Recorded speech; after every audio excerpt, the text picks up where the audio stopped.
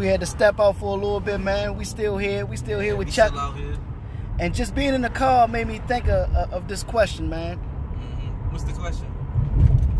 Where is the furthest that being a videographer has taken you? Distance or mentally, whatever, however you want to take it. I definitely faced my fears. You know, I always had the fear of riding on planes, going to the projects. Going to the projects. I faced all that. I went to the projects. Went on the plane to LA. What projects you was at? What was the? I can't really think about it at the moment. I forgot the project. It was in Baltimore. It was definitely in Baltimore. I forgot the name of it though. I was definitely in there though.